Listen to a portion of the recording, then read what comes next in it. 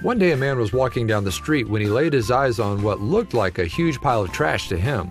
But then he realized what he considered a huge pile of trash was actually alive. He froze. Upon close inspection, he found out that the huge pile of trash was actually a homeless dog, covered in so much dirt that his fur had matted and he could barely even walk.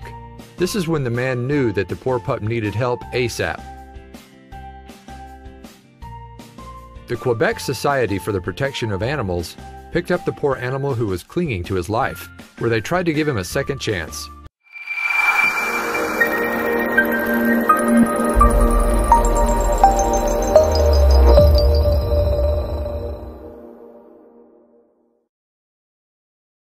This is what the dog looked like to the man who thought it was just a huge pile of trash.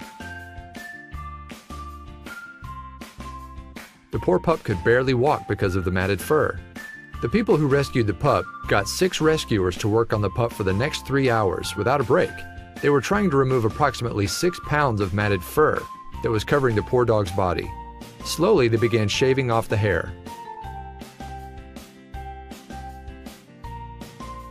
After most of the shaving was done, the pup had actually shed 6 pounds of fur. This is when they realized that the dog under all that fur wasn't an adult dog at all. As it turns out, he was just a cute little puppy. But it looked like the puppy was getting scared of the buzzer. But after calming down a little, he let the rescuers continue to work in order to remove the numerous layers of dirty fur. After all the hair was removed, as it turns out, the pup was just half the size of all the hair. After this was all complete, the dog was given some time to recover, and then within a matter of days, he found his forever loving family. This pup's transformation is amazing and worth a share. His new family called him Rasta, and this is what Rasta looks like today.